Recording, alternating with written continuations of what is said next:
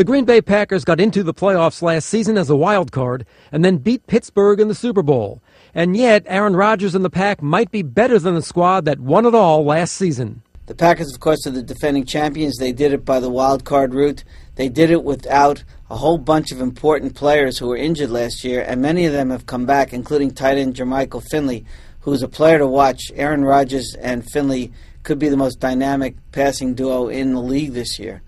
Arguably, the Eagles are the favorites in the NFC East, led by their $100 million quarterback Michael Vick. But Philly got better as well. With their eyes on the prize that Green Bay won, the Eagles made some key off-season moves. The Eagles, they won free agency. Everyone will admit that. They went out and signed some of the biggest names, improved their team tremendously by getting people like Nnamdi Asomugha and Cullen Jenkins for the defense. Vince Young's not a bad backup behind Michael Vick should Michael Vick get hurt. But I don't think the Eagles are the best team in the conference. I'm not sure the Packers are either.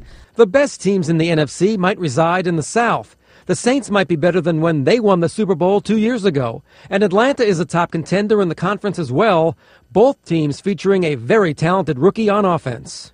I think the Saints are better than they've been even when they won the Super Bowl 2 years ago. I really like what they've done in upgrading their defense. I think their running game will be very, very strong.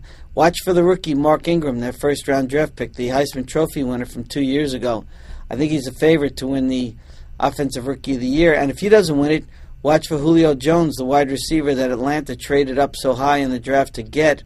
He could be the top rookie offensive player.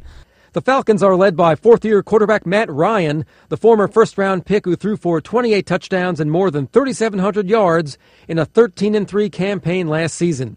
In the NFC West, the Rams might be the favorite in what could be considered the weakest division in the NFL.